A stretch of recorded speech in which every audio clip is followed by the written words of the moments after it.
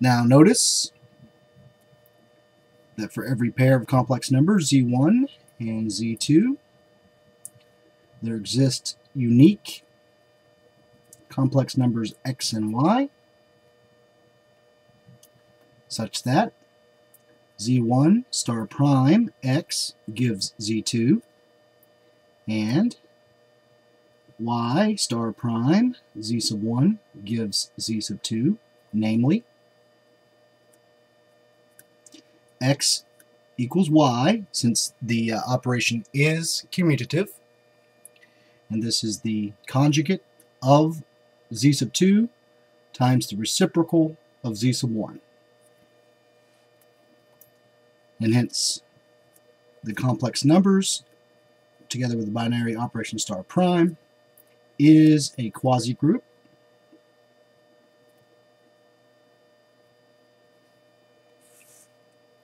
Also notice that for every complex number z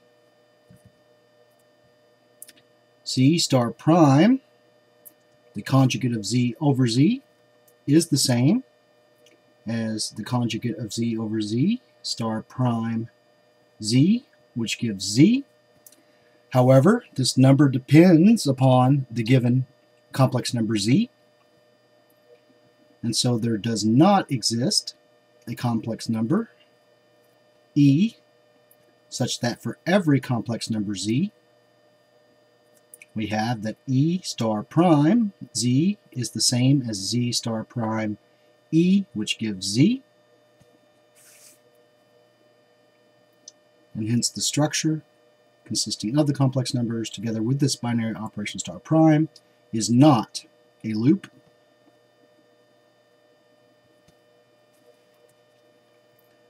But we have demonstrated that the complex numbers together with this binary operation star prime is a commutative quasi-group.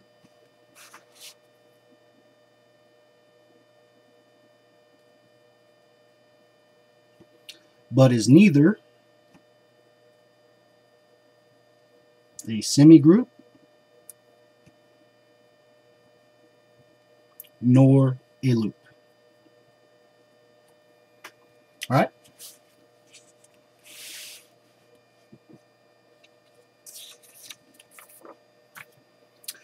So, new definition.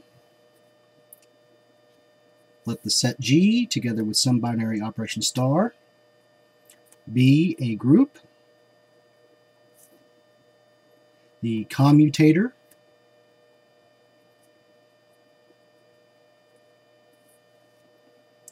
of two elements, A and B, in the set G, is the element, which we denote using square brackets, A comma B, and this is the product of A, or rather A star B, star A inverse, star B inverse. And as you might suspect, the commutator is an indication as to the degree of the commutativity of the elements. So we will now prove a theorem.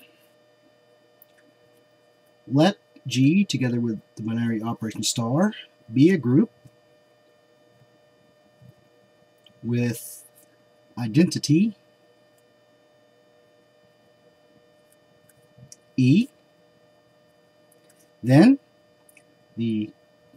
for every pair of elements, A and B, in the group, the commutator of A and B is the identity if and only if A star B is equal to B star A.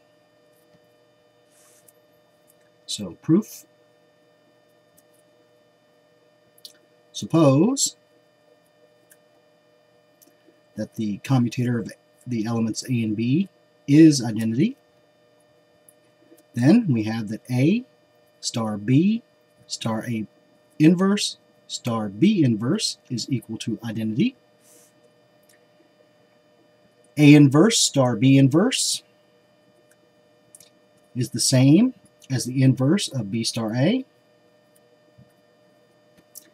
And so we can multiply, or rather perform the operation star on both sides with B star A, so that we have A star B is equal to B star A. So conversely, suppose that A star B is equal to B star A, then the commutator of A and B is once again A star B star A inverse star B inverse. Now, as A star B is the same as B star A, we have B star A star A inverse star B inverse, which is B star identity star B inverse, which is B star B inverse, which is identity.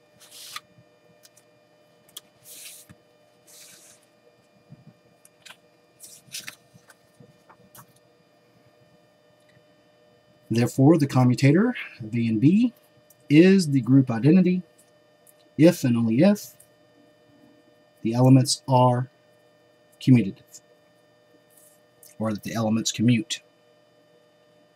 All right, new definition.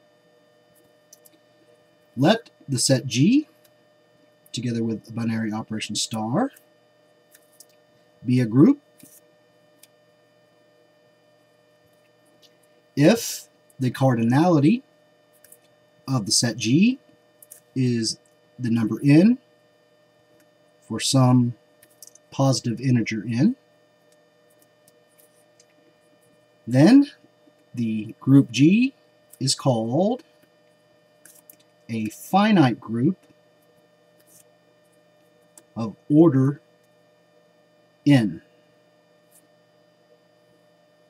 Finite group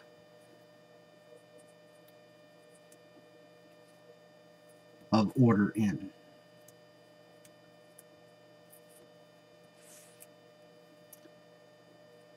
So new definition, let G together with the binary operation star,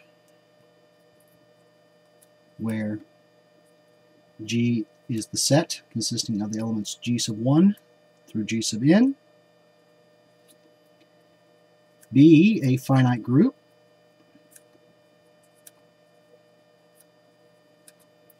of order n with identity. The first element, G sub 1, the Cayley table for the group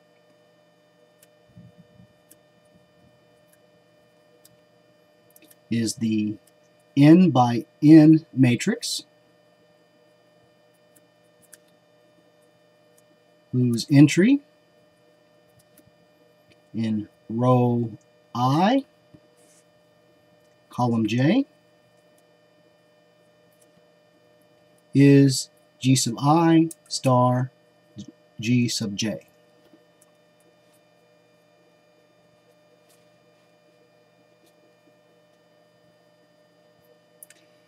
The Cayley table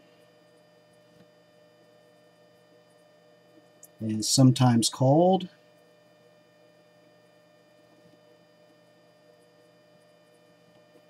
the multiplication table,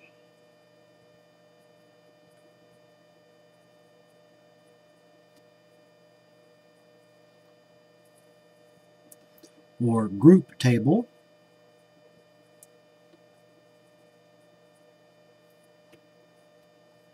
for the group.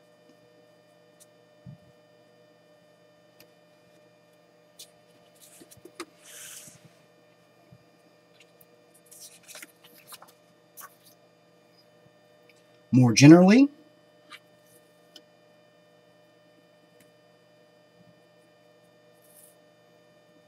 we can form the Cayley table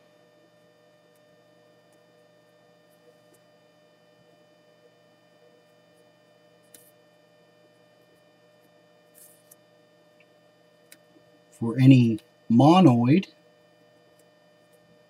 or loop. And by convention, a Cayley table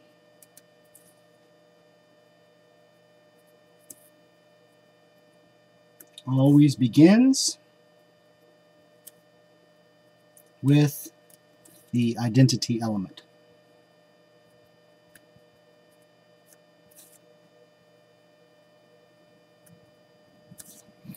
The Cayley table is named in honor of the British mathematician Arthur Cayley. So let's look at an example. We're going to construct and compare the Cayley tables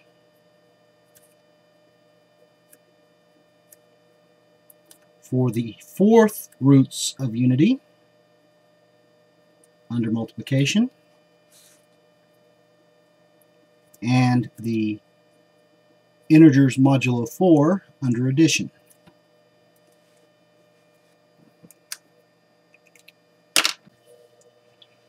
So for the fourth roots of unity, we have 1, I, negative 1, negative I.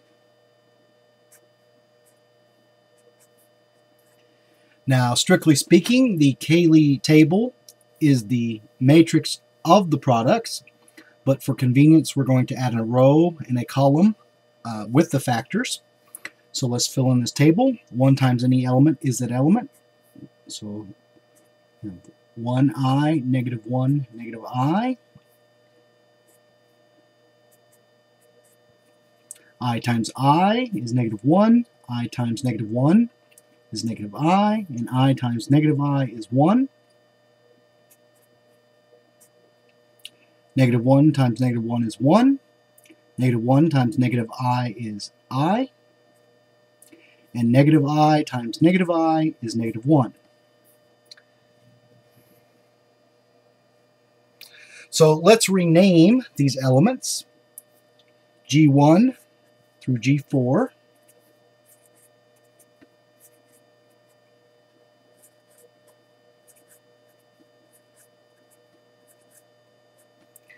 And let's reproduce this table. So on the first row of the Cayley table, we have G1, G2, G3, G4. On the second row, we have G2, G3, G4, G1. On the third row, we have G3, G4, G1, G2. And on the last row, we have G4, G1, G2, and G3. So now let's construct the table for the integers modulo 4. Those elements are 0, 1, 2, and 3. 0 plus any number is that number, so we have 0, 1, 2, 3. 1 times 1 is 2, 1 times 2 is 3, and 1 plus 1 is 2, 1 plus 2 is 3, and 1 plus 3 modulo 4 is 0. 2 plus 2 modulo 4 is 0, and 2 plus 3 modulo 4 is 1, and 3 plus 3 modulo 4 is 2. So notice that if we rename the elements G1 through G4, that we have the same table. That is, the table for the integers modulo 4 under addition is identical to the table for multiplication for the fourth roots of unity. So again, the tables are identical for the two structures.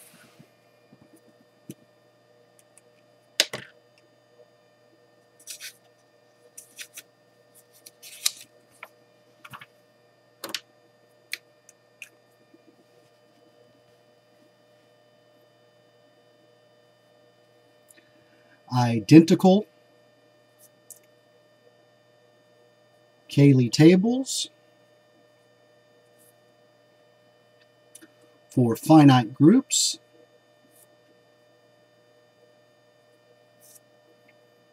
indicate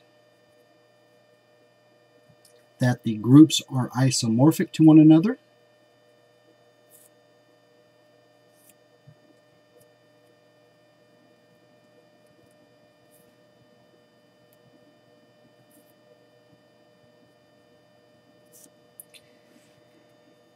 And we already know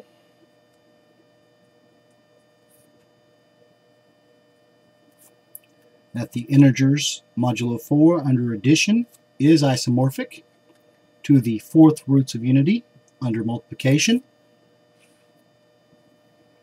In addition, symmetry about the main diagonal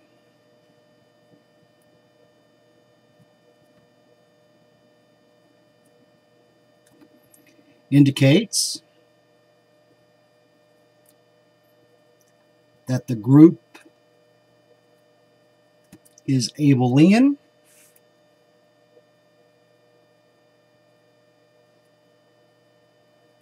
since there is symmetry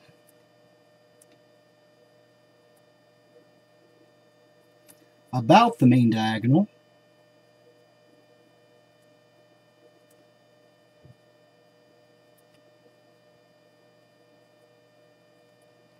if and only if g sub I star g sub j is equal to g sub j star g sub I.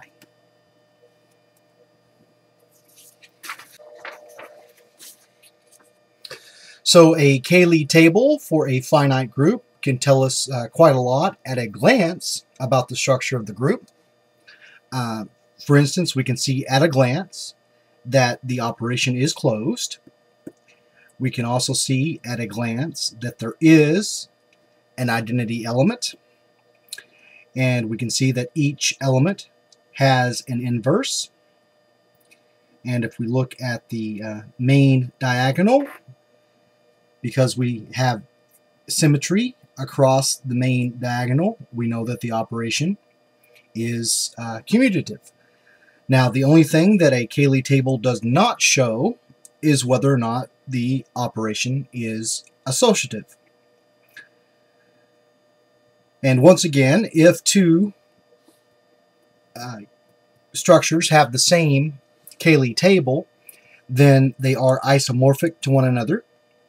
So if given a Cayley table for a structure, if we see that that structure is closed under a given operation, that there is an identity element, and that each element has an inverse, then we can demonstrate that it is a group by showing that its Cayley table is identical to the Cayley table of a known group. Since if two Cayley tables are identical, then the two structures are isomorphic.